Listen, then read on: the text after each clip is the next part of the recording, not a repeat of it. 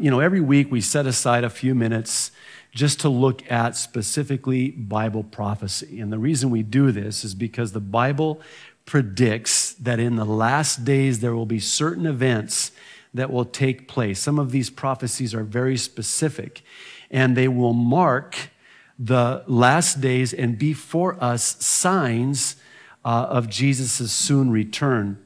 So we believe that what's happening in the world today is a fulfillment of those Bible prophecies. We turn our attention to the nation Israel.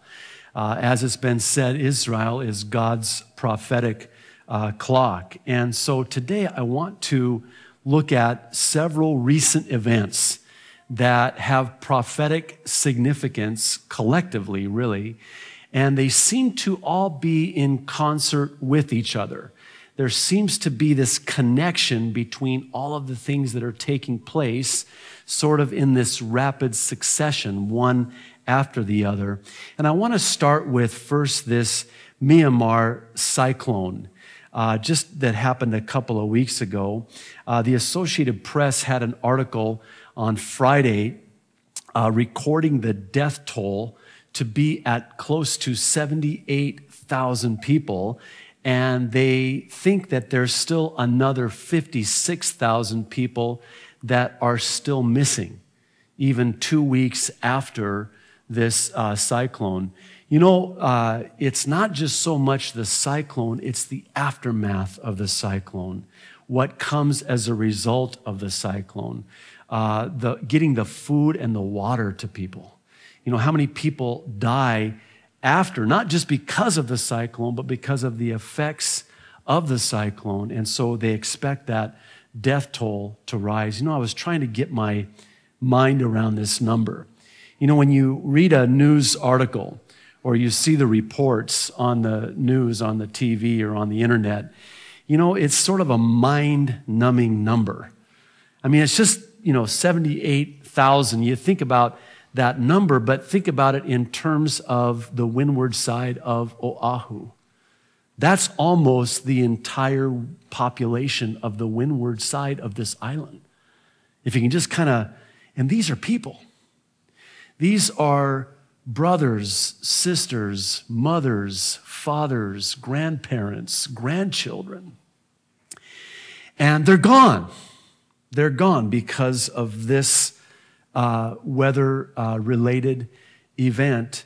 And then it wasn't too long after that, of course, that we had the earthquake in China. And this is another mind-numbing number. They're estimating the death toll to be over and having exceeded 22,000 people.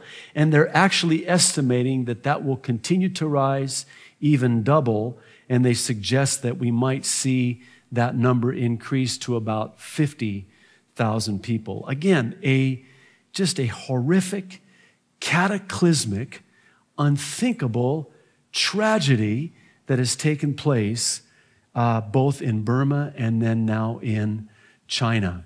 What is the prophetic significance of this?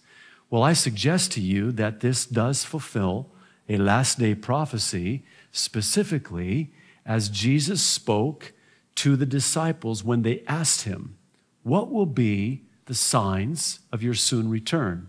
Matthew's gospel records it, as does Luke's gospel in chapter 21. Matthew, it's in chapter 24, verses 4 through 8. Again, let me set the scene just real quickly here. The disciples asked Jesus, what will the world be like? What will be the signs that will indicate that you're coming back as you said you would? And this is his answer. He answers and says, verse 4, Matthew 24, Jesus answered and said unto them, take heed that no man deceive you. For many shall come in my name, saying, I am Christ, and shall deceive many. And ye shall hear of wars and rumors of wars. See that ye be not troubled, for all these things must come to pass, but the end is not yet. For nation shall rise against nation, and kingdom against kingdom. And there shall be, watch this, famines and pestilences and earthquakes in diverse places or various places. All these are the beginning of, now if you're reading a King James, it's going to say sorrows there. I think that's a poor translation.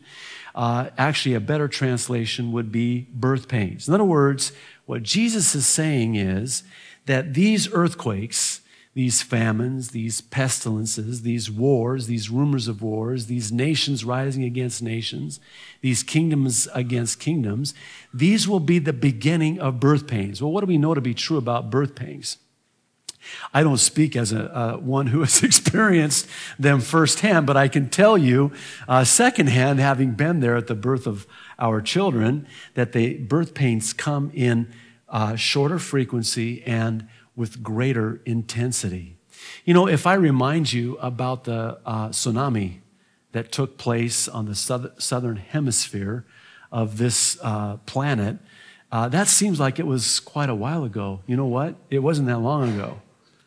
We seem to be seeing the fulfillment of what Jesus was saying in that these earthquakes, these pestilences, these famines, these events, these global weather patterns are taking place with greater frequency and with greater intensity.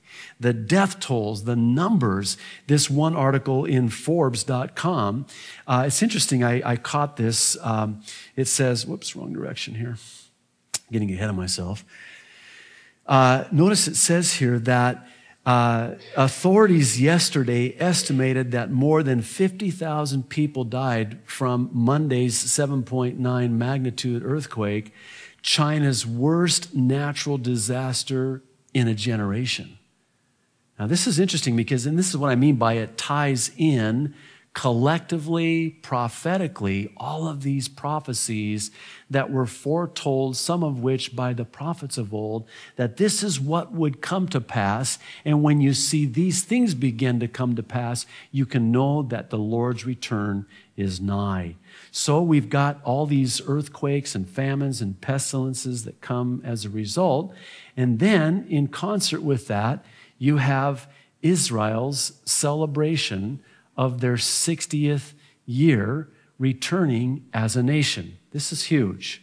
In fact, I suggest to you, as we'll see in a moment, this is perhaps one of the most significant prophecies in all the Bible, the rebirth of Israel as a nation. Listen, no other nation on the face of the earth from the history of mankind, from the beginning, from Adam to now, has ever, after extinction, returned to their land, preserved their language, and returned as a people and as a nation. And the scriptures are replete with prophecies about Israel and their return as a nation.